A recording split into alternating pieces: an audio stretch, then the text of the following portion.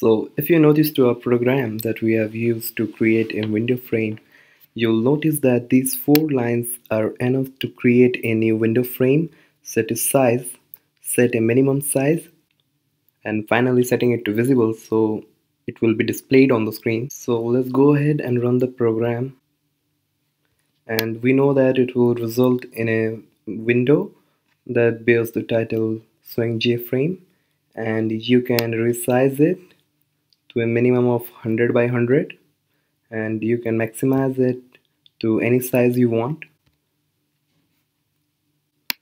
However, you will notice one thing, that if I close the application disappears. However, it stays here in the dock in case you are using a Mac, and in the taskbar in case you are a Windows user. So when you close the application, it doesn't closes, it just becomes invisible. So when you use the set visible method, it displays the frame on the screen, and when you click on the close button, it just makes it invisible again. So there is one thing we can do, and that will be adding one more line to our code. So you can add the code anywhere you want, but it's suggested that you add it in the beginning. So I'm going to add it in the second line.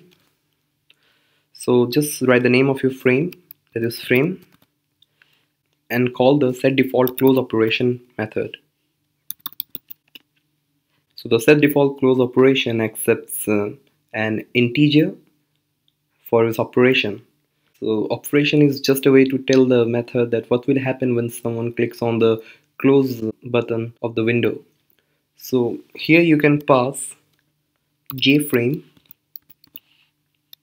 and the JFrame select the exit on close operation. Notice that this JFrame is this JFrame. This is the class.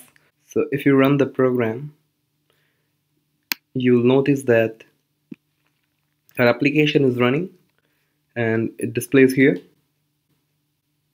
And when you click on the close button, it will close the application. So in the operation, you can either pass the JFrame exit or close, or you can also pass the number 3. So the operation is an integer, so you can also pass an integer. So the integer 3 is already defined as the exit on close. So you can either write jframe.exit on close, or you can use the integer 3. So let's try. I'm going to comment jframe.exit, and I'm going to pass here 3.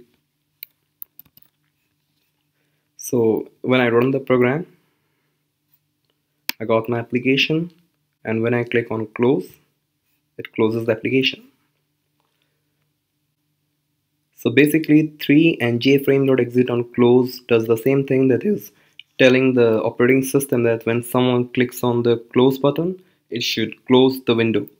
So let us just reset it back to jframe.exit. So to create a new main window, these 5 lines are the bare minimum.